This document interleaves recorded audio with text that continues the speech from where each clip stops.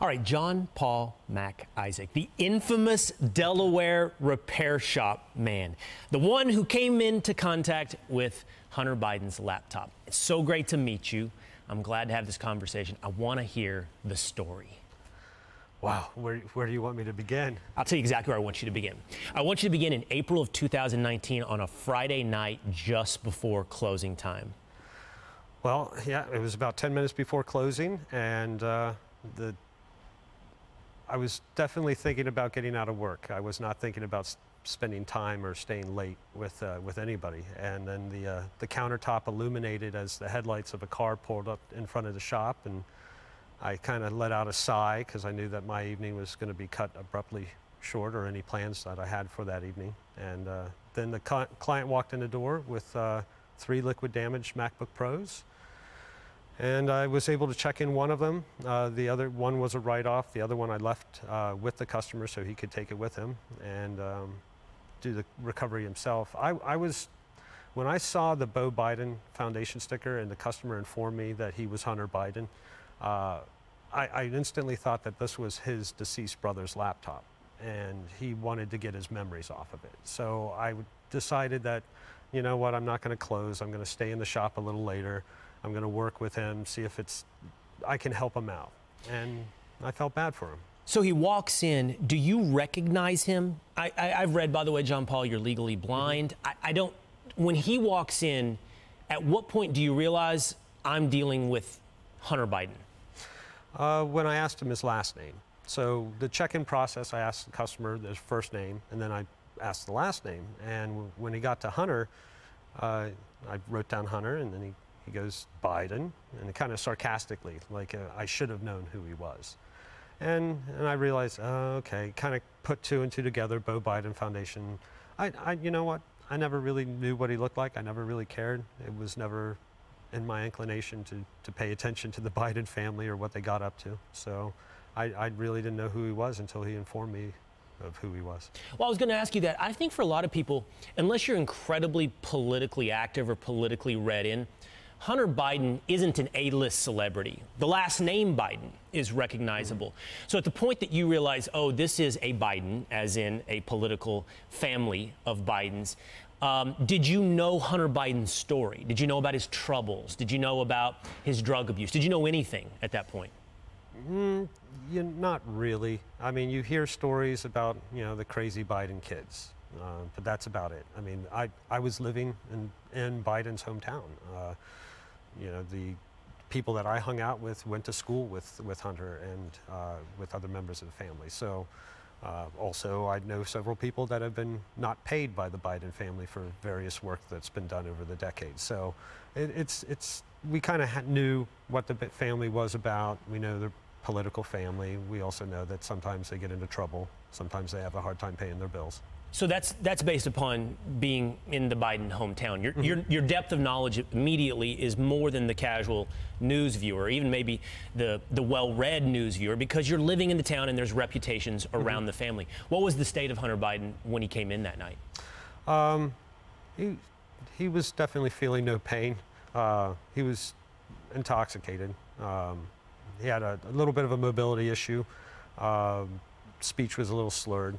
When I actually left the shop, probably about 45 minutes after he left the shop, I noticed his vehicle was still there. I just assumed that he was sleeping one off because he was, yeah. So, okay, he walks into the shop. It's 10 minutes before closing time on a Friday night.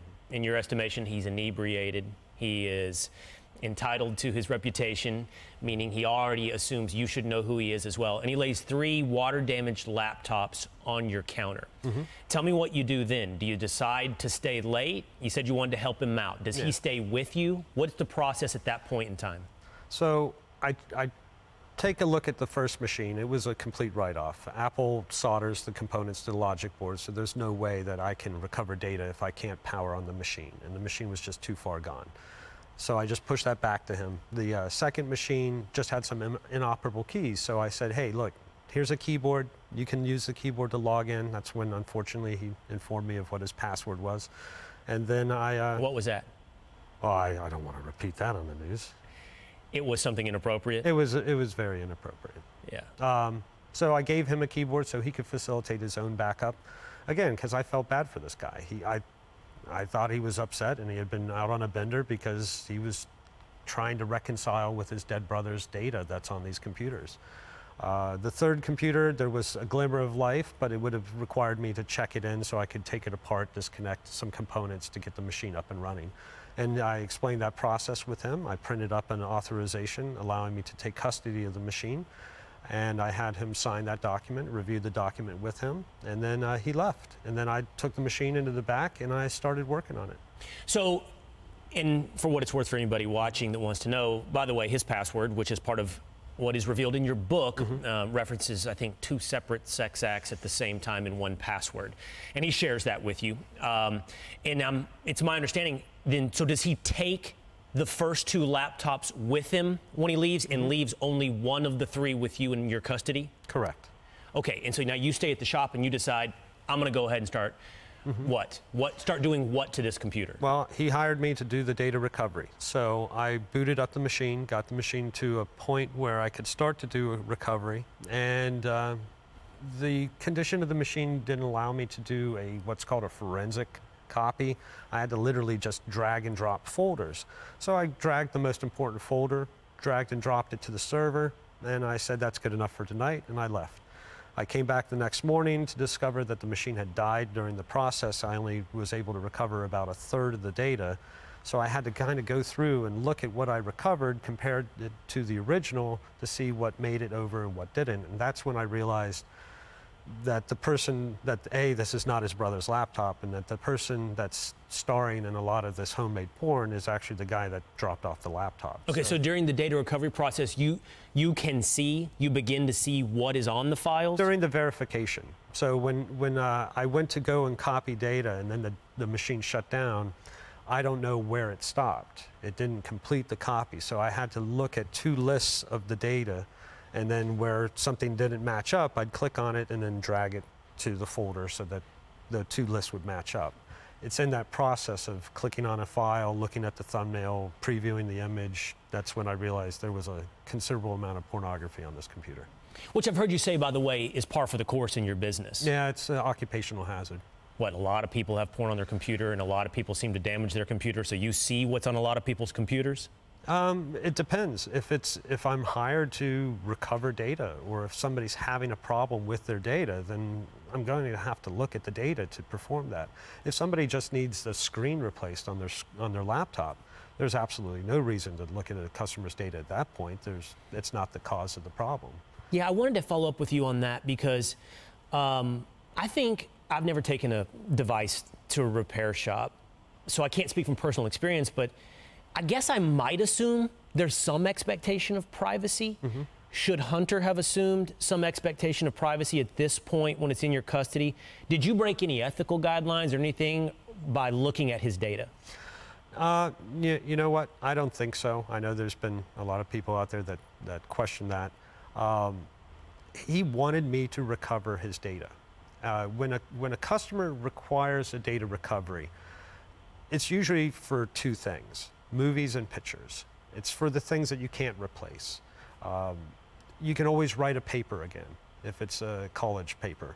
You can always re-download music that you've downloaded, or you can always anything that's you've downloaded, you can always replace. You can't go back in time and take a photograph or a movie. Once you lose that data, that's irreplaceable. So when people come in for data recovery, that's what they want. That's what's irreplaceable. So I have to go in and recover typically that type of data, pictures and video.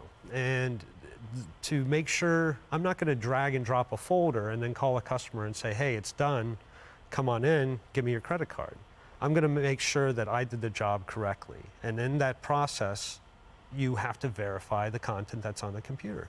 Whether it's just quickly looking at it in a list view, or if it's a case of where there's a potential of data corruption, corruption manifests itself in video formats more than anything else, because video is very intensive, audio is intensive. If there's corruption, it'll pop, it'll squeak, the video will get distorted. It'll manifest itself and you'll be able to see it. So when I opened up a video file that was rather large, that would have been a prime candidate for corruption if there was any corruption in the data transfer, that just so happened to be a homemade video of Hunter. So it's A homemade video of Hunter doing what?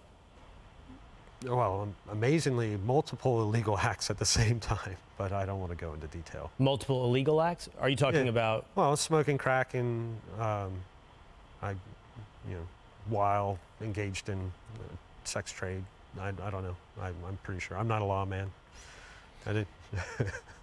So you're in your repair shop. This is the following day, I take it. You're starting to see what's on some of these files. You're seeing pornography. In your estimation, you're seeing illegal acts, drug use. What do you do next? I do the job. I mean, his dad's not running for president. This is just a guy. He wanted me to recover the data. I saw a couple financial documents that raised some red flags, but again, it's none of my business, and it's his gross stuff, and I'm charging him way too little to do what I was doing. So I just wanted to get the job over and done with. And it really wasn't until 2 weeks later, when his dad announced his candidacy, that I started to get a fear for, okay, I've seen some very embarrassing material on this laptop. I'm pretty sure nobody's going to want this embarrassing material out there, or the knowledge of somebody that's seen it talking to anybody. So that's when I started to get more and more concerned for my personal safety, because, and I think as we've all seen recently, the Secret Service is the Biden family fixer service. You know, they bailed out Hunter, whether it's pulling guns out of trash cans or it's waking him up when he's on a OD at a hotel, or using his dad's credit card. It's kind of, I expected the Secret Service to come into the shop, to sweep that laptop under the carpet and take me along with them. But you said that's after 2 weeks of having the laptop when his dad announces he's running for president. What happens in the interim? You've got the laptop for 2 weeks. Is the job done? Yeah, Do you try to get I it back finished to the Hunter? job well, I called up Hunter, I believe it was the 16th, and or I think I called him up on the 15th and said, you need to go out to pick up a hard drive. He picked up a 2 terabyte, I believe it was a 2 terabyte Western Digital. I think it was from Best Buy. He dropped that off on the 16th. I told him he could come in the next day to pick everything up. I transferred the data from the store server to the external overnight. I came in the morning the next day. Transfer was complete. I called him. I sent him a Square, per his request, one of the Square online payment requests. Filled that out, sent that in an email. I think I called him again the following weekend or right before the end of the month. I always call customers at the end of the month to collect out of delinquent bills.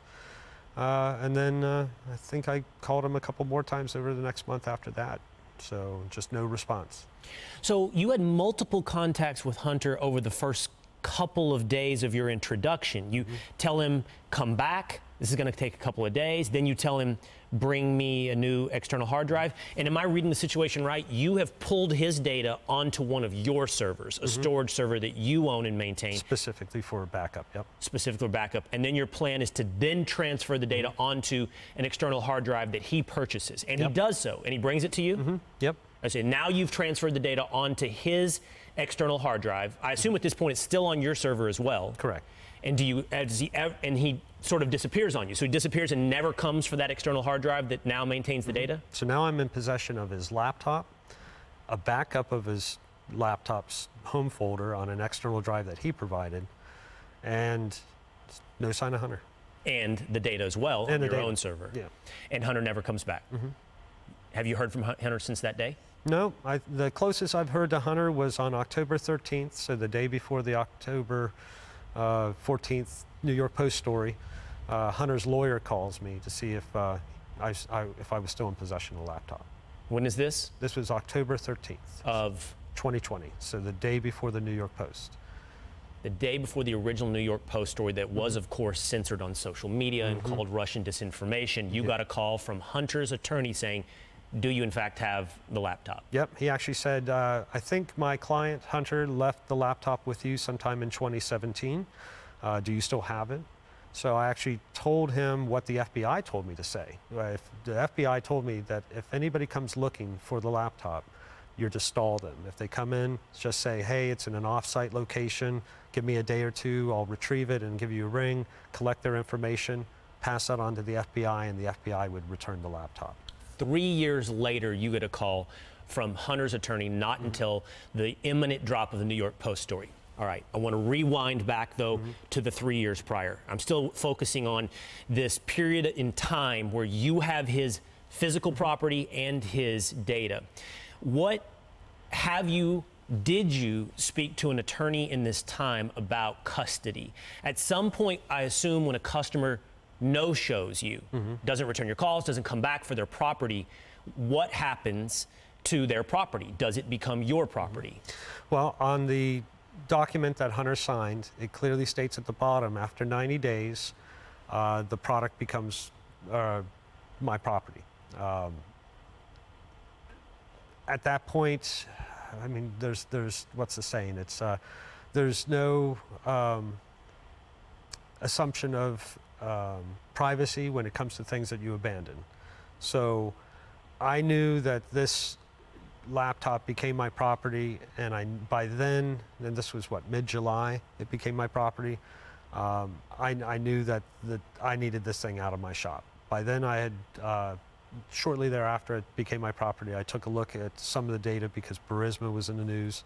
I definitely saw some things that were a concern, an obscenely large amount of money being traded hands with Burisma in exchange for favors from the State Department and basically a pay-for-play scheme. Yeah. And I knew that between that and the embarrassing content that was on the laptop, I needed to get this to the authorities, if anything for my protection, but if anything else, that this was possible evidence in an investigation that needed to be attended to. And so what did you do? When is the first time you reached out to the authorities, and who was that? So I was a little reluctant to approach the FBI in this neck of the woods. I think Roger Stone had his house raided at like the prior January, so I was really concerned, and I think we've all seen the Russia collusion for 3 years. So I was concerned that the FBI was weaponized, and I didn't trust anybody local. My father, who's a retired Air Force colonel of 31 years, lives out in New Mexico. So I had a conversation with him and said, I voiced my concerns, and I was like, I want to get this to the authorities, I want to get it to the FBI, because I feel like this is the proper channel, but I need to do it in Albuquerque. I can't do it myself. I'm too afraid to do it myself. So I enlisted my father to do it for me. So he approached the Albuquerque field office for the FBI in early October of 2019, which turned out to be probably, as he described it, the most humiliating experience of his life. Why is that? Well, he's a 31-year colonel, and gave 31 years of his life to the defense of this country, and he walks into an office where the FBI agent basically tells him to lawyer up, get the hell out, and don't talk about this. Really? Yep. And my dad was sitting there with a hard drive, a copy of the drive, and paperwork saying, help protect my son. That's all my father wanted, was to make sure that his son had some level of protection. This is the first attempt to reach out by either you or somebody on your behalf. You hadn't contacted your own attorney yet. You hadn't done anything. Your first move is to go to the FBI, but the FBI in Albuquerque through your father. Yep. And he's rebuffed. And yeah, he's basically, this agent never gave him his name, kind of questioned why my father was being cagey. When my father explained the situation in an effort to attain some level of protection for me, the FBI agent was like, well, unless there's a criminal activity going on, we can't. And he goes, well, drug use and prostitution is a criminal activity. And the guy's like, looked at the paperwork some more, and then basically was like, you need to get out of this office, and you need to lawyer up, and don't talk to anyone about this. What's the relationship between you and the FBI been like since that moment? Well, after the interaction in Albuquerque, my father and I were just disenfranchised. We thought there was, we didn't know what to do. It was a month later that an FBI agent named Joshua reaches out to my father in an effort to get a hold of me, that we finally thought maybe somebody's going to take this seriously. So the FBI met with me at my home and asked me about my concerns. I voiced my concerns, and I then shifted and said, hey, I just want this out of my shop. At this point, just get it out of my shop and give me a phone number I can call should somebody come looking for it or wants to harass me about it. And they're like, yeah, we can't do that. We're going to talk to our legal team and see what we can do. And I'm like, dying here. I just want this over and done with. Then they said they were going to come and they wanted to make a forensic clone of the drive. And I was like, well, that's going to be hard to do, but sure, whatever. You guys have the best tech guys in the world, so let me know when you want to come in. And they agreed to come in on December 9th. When they showed up, instead of bringing a tech guy with them, they brought a subpoena. And they're like, yeah, we're just going to take everything. And I'm like, okay, great. Take it all. This is exactly what I wanted in the first place. And so I gave them the drive, I gave them the laptop, I gave them the paperwork, and then they gave me a lot of things to sign, and I got my first subpoena, and then I don't know, I was a bit uncomfortable, a little nervous, but then excited at the same time, so I kind of cracked a joke. I said, don't worry, lads, when I write the book, I'll leave your names out of this. And that's when Agent Mike turned around and said, oh, it's in our experience, nothing ever happens to people that talk about these things. And I was like, great. All right, well, they're taking it, so that's something. And then they told me that should anybody come looking for it, you should stall them, tell them it's off-site, and then give us a call, and we'll return it. And then that threw up another red flag, because in my mind, this was going to be put in an evidence envelope and then sent to a lab somewhere outside of DC. So how could it be easily returned? So, and then a couple weeks after that, that was December 9th, I think a couple weeks after that, I got a call from Agent Mike, who also said only communicate from that point on through text messaging with him only. He's the only agent that I'm allowed to talk to moving forward, but he's also the only agent that wasn't on any of the paperwork. So he's kind of the bag man, I assumed. But he checked on me, and I said nobody had come in to look for it. He seemed surprised. And then that was the last I heard of the FBI. This was when? What year? You said December of 2019.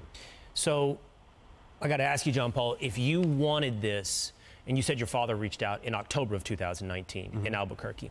If you wanted this out of your possession so desperately, I believe it legally came into your possession as your property in the summer of 2017. Well, the Hunter's lawyer said a customer dropped it, or Hunter dropped it off in 2017. He dropped it off in 2019. Hunter didn't even remember when he dropped it off. The Hunter's lawyer thought he dropped it off in 2017. Oh. So that's kind of, I was like, all right, this guy's all over the map. He doesn't remember. I see. So you held on to the laptop for a couple of months before reaching out to the FBI. Okay, let's take a time out and at this. I want to ask you a couple of non sequitur questions. First of all, I asked you this in the green room, and I think anybody that watches you probably has this question sitting at the top of their head. What is sitting at the top of your head? What is the hat? The hat generates liberal tears. So it's a Balmoral. It's like a beret with a pom-pom. It has my family's crest. I have a small collection of them, and I have an ugly head, and it's a good way to cover it. Plus, I'm visually impaired. Right. I walk into low-hanging branches, stop signs, countertops. So it's nice to have some good, like a bumper here to kind of stop that from doing damage. I always wear the hat. I get sunburned. I'm an albino. So I get burned through brick walls if I'm not careful. Wow. And so I wear the hat a lot. When everything hit the fan in October 14 of 2020, a lot of the hate mail that I was receiving, a lot of the death threats, a lot of the anti-pro-assumption Russian disinformation emails always seemed to kind of have a theme, a common theme, and that was, Putin thanks you for your service, and your hat is stupid, or that hat is something ugly, and it's, and I got a kick out of that because it kind of told me, it gave me a little insight to these people that they cared more about the hat than about the truth. And then I realized that the hat's really triggering a lot of these people. And then I decided to, why stop a good thing? And you've said several things there that I want to follow up on. I'm curious, just following my own curiosity about the legally blind. Because it ties into what we originally talked about when Hunter walked into the shop, of what you were able to see or ascertain in that moment. What can you see? Can you see me well right now? Yeah, you're a white dude with a blue tie, that's yeah. dark hair. I have an operational vision of about 4 to 8 inches, so if I need to read, it's pretty much right up in front of me. After that, about 4 to 8 feet, I can see enough to move around, unless, like this morning, trying to get into this building was murder because it was all glass front. I walked up to what I thought was a door, and I was searching for the handle, and I couldn't find it. And then I kept looking, and then I watched a gentleman walk through a revolving door about 10 feet away from me, and I was like, that's it. And then he looked at me weird too. So, you know, I'm used to it. Well, I appreciate you making your way in this morning, and I really appreciate you sharing this story with us. I have many more things I want to talk about. I'm going to monitor our time here. Let me ask you this. Let's go directly to it because you did bring it up. Are you a Russian asset? Are you perpetuating Russian disinformation? Yet, comrade. I mean, if the GSB is putting out things like this, then I don't think we have anything to worry about from Putin, if this is what they're training their agents to look like. I just think it's the irony. Like my family, from the entirety that they've been in this country, okay? My grandfather came to this country, fought in World War II, fought in Korea, fought in Vietnam as a pilot in the Army Air Corps and the United States Air Force. My father fought during the latter part of the Cold War. So for the entire Cold War, there have been Mac Isaacs flying planes going after communists. And to be accused of being one of those communists or even playing a part in that is just absurd to me. Now, the thing that bothers me about that, because I brush it off, but everybody else thinks that I contributed or I worked with a foreign power to help affect the outcome of an election. I mean, people associate that with traitorous activities, and I've been labeled a traitor because of that. And to have a family name that has served bravely and proudly in this country's military for so long, have that tagline traitor next to it is just, I'll fight like hell to prevent that from happening. I'll tell you that. I can understand, especially when what you're doing in many's estimation is an act of patriotism, sharing potential corruption that should be investigated within the United States government. On that note of being called a traitor, of trafficking in Russian disinformation, you have sued Politico, the Daily Beast, CNN, and Congressman Adam Schiff for sullying your good name, for slander. Tell me about that lawsuit. Well, I went after Twitter originally because they labeled me a hacker. And if I was ever going to be start up any kind of computer repair business again, having the title hacker is more, to me at that time, more devastating than being labeled a Russian asset, which was just ridiculous. So I went after Twitter, and they switched judges with an Obama-appointed judge, and she threw the case out with prejudice and awarded Twitter the Florida slap statue. So I was basically wiped off the map. I was destroyed. Right. The original accusation was that it was hacked material. Yeah, Twitter's accusation. Twitter didn't say I was a Russian. Twitter said that it was hacked material, ergo I was a hacker. Whereas Hunter gave me his password. Usually hackers don't get the privilege of having the owner give them their password. That's not hacking at that point. That's just accessing. So it was ridiculous, but it had on a career standpoint, being labeled a hacker is a death sentence. Twitter wanted to make an example out of me, so they punished me in the courts and financially, and I never thought I would have an opportunity to defend my actions or hold those accountable again. That's one reason why I sat down and I wrote my book, because I knew that in the court of law, I was destroyed, but maybe I still had a chance in the court of public opinion. Turns out that about a month ago, Joe Flynn, General Flynn's brother from the America Project, approached my attorney and wanted to fund our lawsuits. So I now have a second chance to hold these people accountable, and I'm going to fight like hell to do it. In any type of defamation suit, you have to prove damages, and you have paid a price, right? Yeah, I lost my business. I was forced out of my state for about a year. I've been singled out by the IRS. I was denied unemployment. Is that right? Yeah. So you lost your business. Well, how were you forced out of your state? I was getting too many death threats. It was it was no longer safe for me to be in Delaware. You've been audited by the IRS? Mm-hmm. Yeah, they looked back, they found $58 last September, $58 from 2016. So I guess I've been okay on my taxes, but. And you've been denied unemployment? Yep, I was denied unemployment for a year, even though my business paid into unemployment for 10 years, and this was exactly what unemployment was there for. I started applying for it in December of 2020. And it took me writing a letter to Chris Coons saying I would hate to see a state agency politically motivated like this, so can you please tell me what's going on? Magically, a couple days later, I got a phone call, and then I started getting checks, but not all of it, but it was enough to keep me going. But you shouldn't have to do that. John Paul, what do you think about the institutions of the United States government? I would imagine you have a perspective now that is informed by some of the stuff that you saw on the laptop, but also now the experience that you've endured in the wake of exposing what was on the laptop. You have just labeled or told me that numerous government institutions, from state unemployment offices to the IRS to the FBI, have all taken, let's put it this way, a very clear position when it comes to you. Yeah. What do you think of the institutions of the United States of America? Well, call it a naive repairman's point of view, but I think that sometimes you got to let things fail before you can have the opportunity to fix them. And I think that this is a case for that. I believe in the FBI. I didn't trust the FBI. The FBI is broken.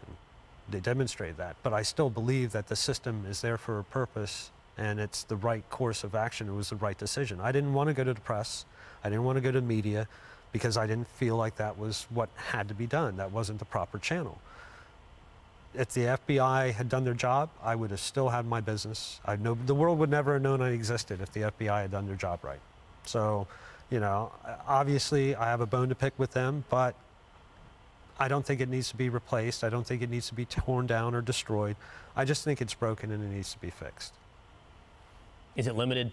Is your indictment of broken institutions limited to the FBI? Well, I mean, the DOJ, on a bigger picture, you know, they obviously have some explaining to do.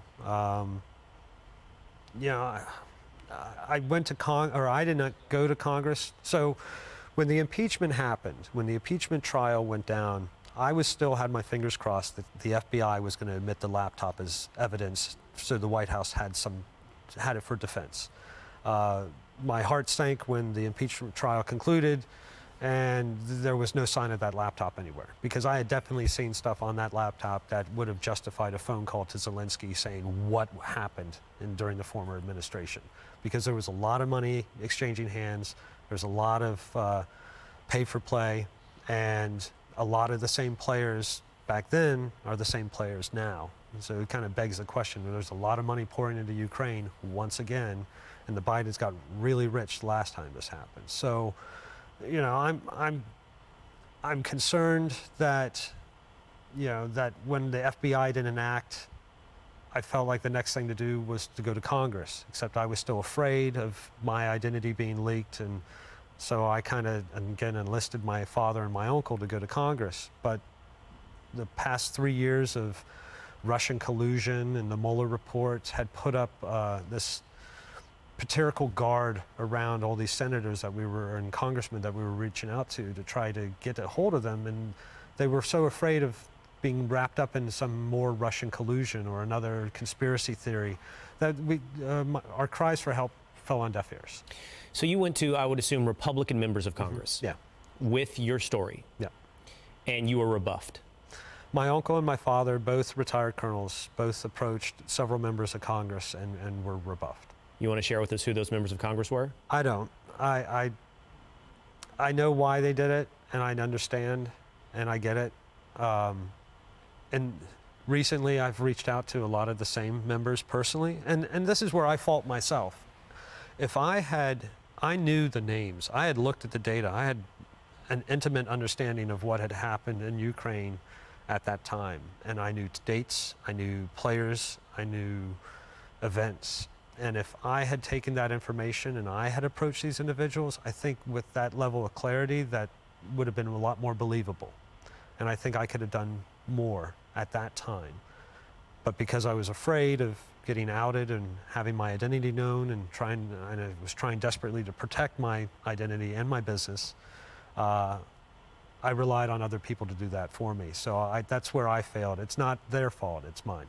Okay, so you're telling us that during the impeachment of President Donald Trump, there are questions, obviously, that he raised about the propriety of businesses in Ukraine, and specifically when it comes to Burisma, as you mentioned. At this point, you're well read in. You've looked at the documents on the laptop. You know there's relevance to what you found directly to the relevance of the impeachment of Donald Trump. Beyond that, corruption of what would then become the president of the United States, potential corruption that at the very least needs to be investigated. You see it's not happening.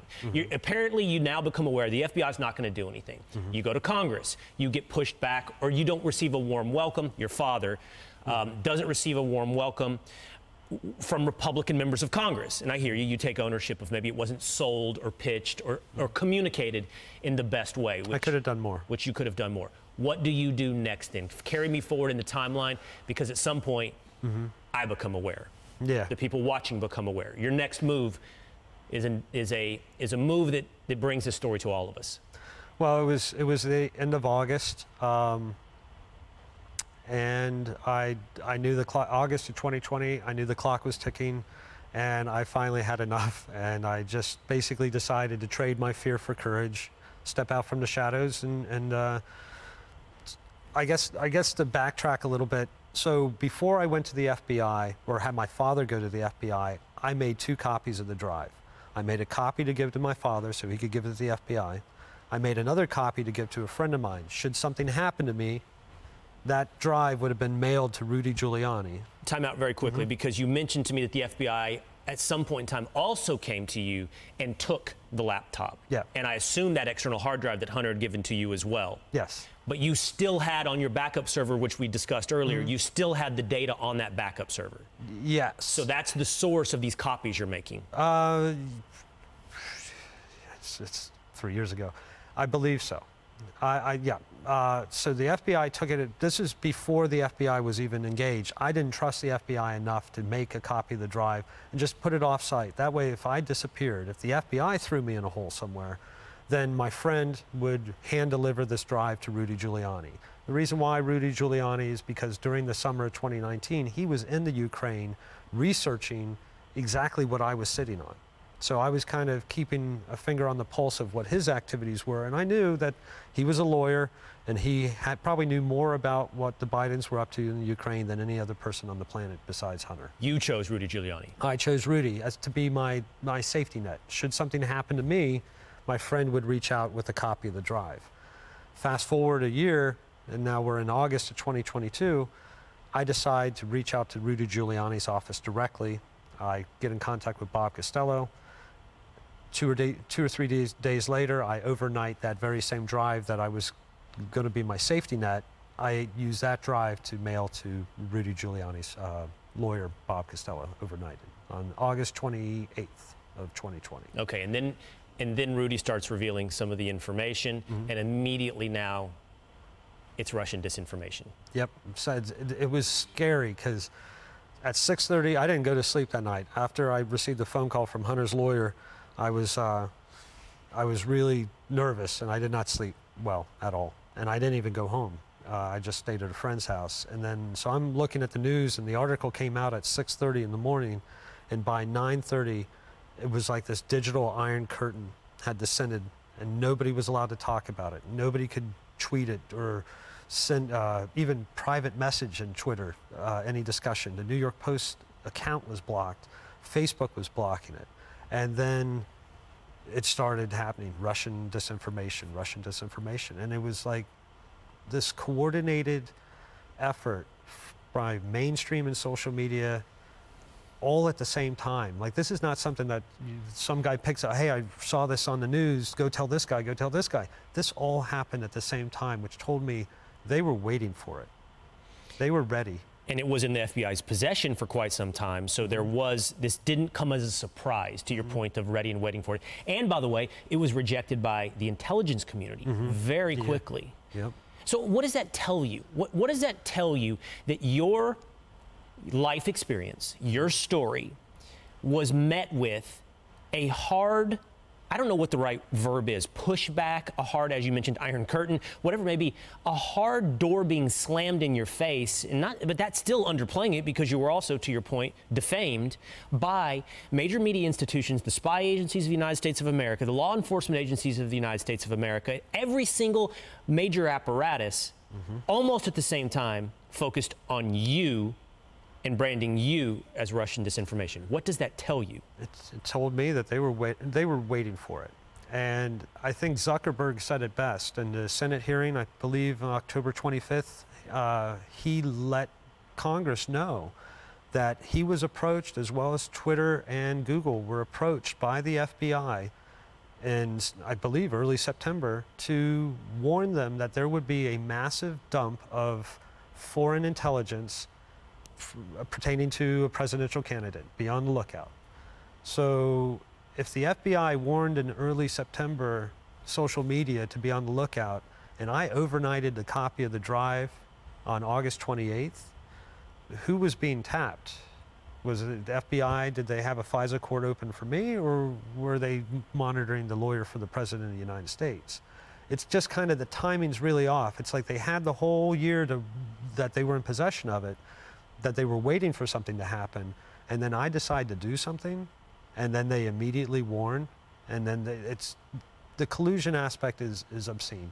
At that level of federal and social media that we rely on every day, news media that we trust every day, and a government that we're supposed to put our faith in, it's just they all decided to go with the Russian narrative. Because it worked last time, it's been working for them great for the last 4 or 5 years, so why not? They just, unfortunately, it was a real story with real consequences. And what do you think those consequences were? Well, for me, obviously I lost my business and I lost my place in my community. I don't feel safe moving around, and but for the nation, I hope it'll let us aware that for all those people that are afraid that we are moving towards socialism, we already have a state-run media. We already have state-run social media, and that machine went into operation on October 14th, 2020 to affect the outcome of an election, to protect their preferred presidential candidate. And my life was ruined in that process, but the nation is suffering. And that's what I'm hoping the lawsuit will discover, is who gave those marching orders? Who told the 51 pillars of our intelligence community to pen a letter that this was all Russian collusion? Who told everybody that this was Russian? Because I want to find out so that never happens again. The book is American Injustice. We can hear your whole story, read your whole story in that book. Go pick it up wherever you buy your books. And I really appreciate you sharing this story in depth and in detail with the amount of time you've given with me here today. I really appreciate it. It's been an absolute pleasure. All right. John Paul MacIsaac, thanks, man. Yeah. Cheers. Thank you.